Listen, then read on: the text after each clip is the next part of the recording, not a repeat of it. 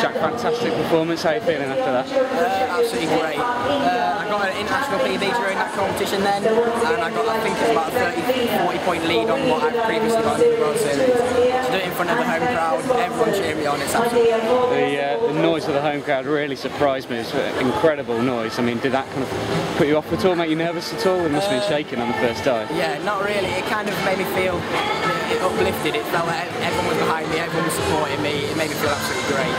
So you've improved over the 3 legs of the World Series so far this year. I mean, do you feel your confidence rising as you're competing against the world's best every week? Yeah.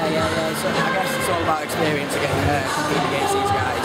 I mean, I'm competing against the best in the world during these events, and it is really going well. I mean, I've improved a lot over the 3 World Series, and I feel like I'm a more experienced diver now. Where do you take things now?